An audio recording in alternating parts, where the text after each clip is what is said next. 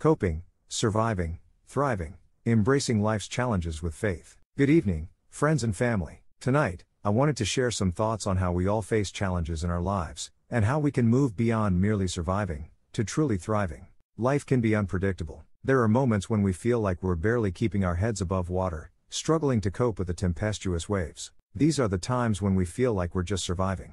But as members of the Church of Jesus Christ of Latter-day Saints, we have divine tools and teachings at our disposal that not only help us survive but thrive amidst life's storms. President Thomas S. Monson once said, "Our most significant opportunities will be found in times of greatest difficulty." This profound quote reminds us that it's in our moments of struggle that we often find our strengths, learn crucial life lessons, and deepen our testimonies. The scriptures also guide us during such times. In 1 Nephi 21:15-16, we read, "Can a woman forget her sucking child, that she should not have compassion on the son of her womb? Yea, they may forget, yet will I not forget thee, O house of Israel. Behold, I have graven thee upon the palms of my hands, thy walls are continually before me." This beautiful scripture reinforces the idea that no matter how isolated or overwhelmed we might feel, our Heavenly Father never forgets us. He's ever watchful and always ready to extend His arm of mercy. By leaning on our faith, diving into the scriptures, and strengthening our relationship with our Heavenly Father, we can move from merely coping and surviving to genuinely thriving.